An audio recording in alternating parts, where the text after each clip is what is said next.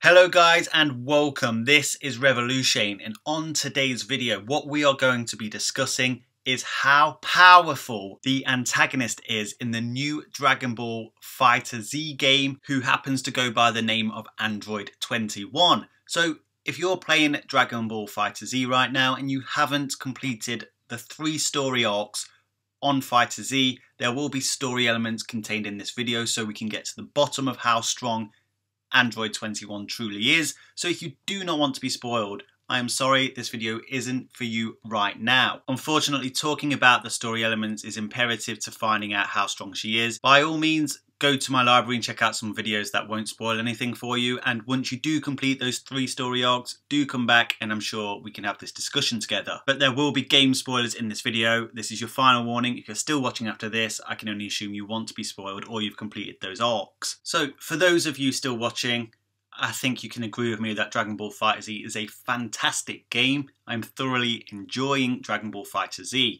But to find out what Android 21's power was, with coordinates to the storyline, we had to find out where it would loosely fit within the Dragon Ball Super timeline. Now, this was no easy task to track down where it would fit along the story of Dragon Ball Super. Obviously, this story itself isn't canon to Dragon Ball Super itself. There are 3 arcs that all contradict each other. We have the Warrior arc, we have the Enemy arc, and we have the Android arc. And all 3 contradict each other, although they all seem to follow the same through line, kind of how the manga and the anime of Dragon Ball Super do. Same through line, different plot devices. So when I say where it would fit with the Dragon Ball Super timeline, I really do mean it fits loosely. It cannot fit perfectly, there are too many contradictions. So especially for those of you who have completed the 3 story arcs in Dragon Ball FighterZ, we are going to be sticking mainly to the Super Warrior arc, where the link is with Goku. Unlike the Android arc, in this arc, Android 21 doesn't split off into her 2 personalities, good Android 21 and evil Android 21. You fight the final villain, who seems to be a cohesion of both the good and bad sides of Android 21, though Whis does mention at the end of the arc that Android 16 was trying to save someone. You don't actually find out what it was about until you do the Android arc. So the arcs do lend to each other and you can give and take certain plot devices, but ultimately they end differently. However, the Super Warrior arc ends with basically all of the Z Warriors basically taking out Android 21, all with a combined special attack where they all used their signature moves. This includes Goku, Vegeta, Gohan, Piccolo, Gotenks, even Majin Buu, and even Krillin, Tien, and even Yamcha get in on the act. But after an intense battle where it's clear even the likes of Goku and Vegeta are tired and worn out from the battle, it takes their combined efforts to defeat Android 21. But to find out how powerful Android 21 is, we need to know how powerful these people that beat her were at that specific time, and that's why it's important to know where it is in relevance to Dragon Ball Super's timeline. So we know that this arc takes place sometime during Dragon Ball Super's timeline simply because Beerus and Whis show up in the arc. Obviously, they were only introduced to Whis and Beerus during Battle of Gods, but it seems to be beyond that as they're all on friendly terms.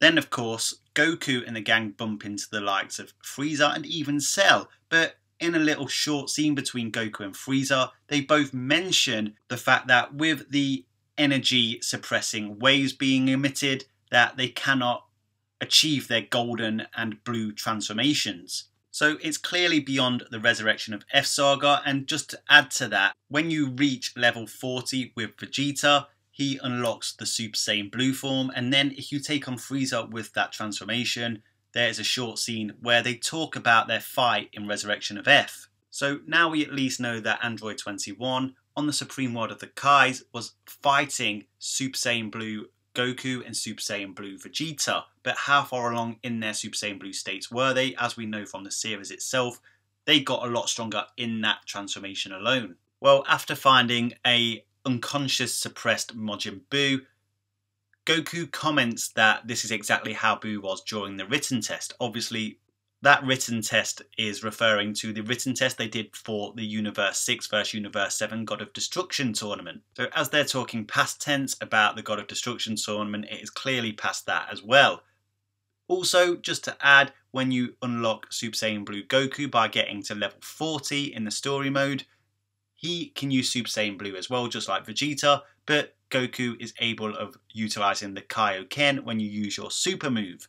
As we know, the inception of Super Saiyan Blue Kaioken was against the legendary assassin Hit at the end of the Universe 6 vs Universe 7 tournament. So we at least know that this arc would take place post the God of Destruction tournament. However, from here on, the definitive statements placing this arc in Dragon Ball Super's timeline really become vague. I've heard some arguments claiming that this arc could be just before the Tournament of Power, but then I would argue, well, Majin Buu's awake, so it cannot be just before the Tournament of Power. And I've heard some people argue that it could be after the Tournament of Power, right before the end of Z. I feel after the Tournament of Power is a bit more likely than just before the Tournament of Power, but I still think that's unlikely. The biggest argument for after the Tournament of Power is obviously you play with Ultimate Gohan and he doesn't re-achieve that transformation until episode 88 of Dragon Ball Super. However, even though it's a contradiction, I argue that they have simply used the Ultimate Gohan design because that is his custom design for his character on the game. We also see Goku and Vegeta constantly in their Super Saiyan forms throughout the story arc, despite the fact it would literally be burning through their stamina. It's not something they would do naturally. I know Goku and Gohan did in the Cell games, but they are far past that now. There is also a cutscene where Super Perfect Cell tells Gohan he is weaker than what he was when he originally fought him in the Cell games. And as we know, Ultimate Gohan, post episode 88 of Dragon Ball Super, has increased his power magnificently. And there's another cutscene where Goku is talking to Super Perfect Cell about Cell's time in Hell. And Goku says he's never been to Hell. Obviously in Dragon Ball Super episode 94, Goku goes to retrieve Frieza for the Tournament of Power in Hell, so he has been there. So this leads me to believe that this Super Warrior arc involving Android 21 is loosely placed in between the Universe 6 arc and the Future Trunks arc in Dragon Ball Super, and I will emphasize that word loosely. So at this point in this story, she is taking on a Super Saiyan Blue Kaioken Goku, a Super Saiyan Blue Vegeta, as well as the rest of the Z Warriors who are pretty much fodder at this point in Dragon Ball Super's timeline. But the fact is, she isn't just taking them on one at a time, she's literally taking them all on. This would easily place her beyond the Super Saiyan Blue Goku that fought Hit in the rematch on planet Earth. Now obviously in the cutscene when you see her get destroyed, you see that Goku and Vegeta are in their Super Saiyan states. You can look at this two ways. Either Android 21 has beaten them down so they're only able to achieve Super Saiyan at that point, and they do look pretty worn down. Or that basically the developers hadn't created a cutscene involving the Super Saiyan Blue transformations once you'd unlocked Super Saiyan Blue.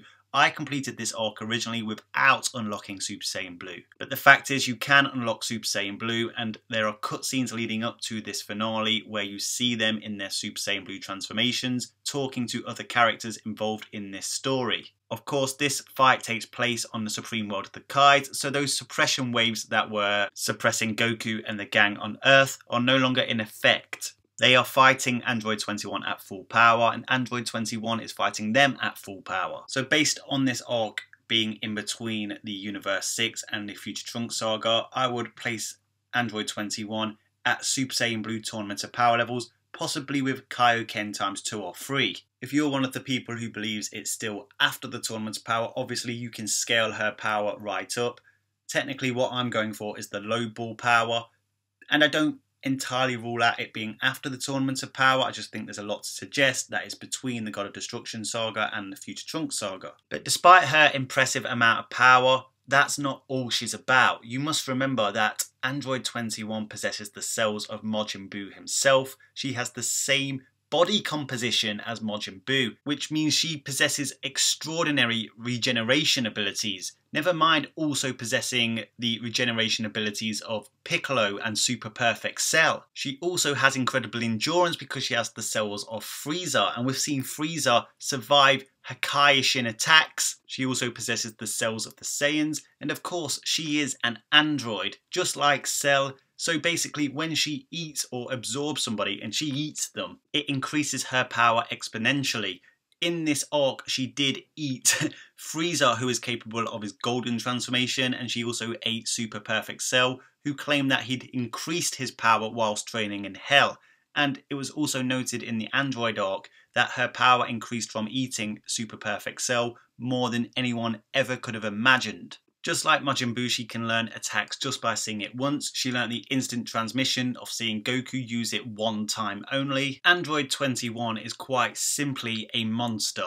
Obviously this is fiction, so the antagonist will always lose. However, just imagine if she successfully fed on Goku and Vegeta in that final chapter of that arc. She would be pushing Jiren levels. So considering a Goku way more powerful than what he was in Battle of Gods couldn't take her on alone, that suggests that Android 21 is at least multi-universal, massively faster than light, fourth dimensional, with optimal regenerating abilities and the abilities to learn move off first sight, with a power level relevant to Super Saiyan Blue Kaioken Goku from the Tournament of Power. That can increase her power exponentially if she eats you, providing you are strong enough. So guys, there you have it. Let me know your thoughts. Do you agree with my assessment of Android 21? Do you think she's weaker? Do you think she's stronger? Do you think I've got the placement in the timeline right? If you have any other suggestions, let me know in the comments section. Keep it civil. If Android 21 was going to turn you into a food item, what would it be?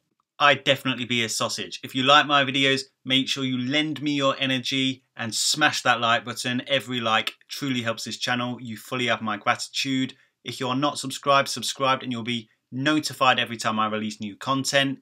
Here's some more videos on your screen right now, which I'm sure you will enjoy. Until next time, Ad Astra.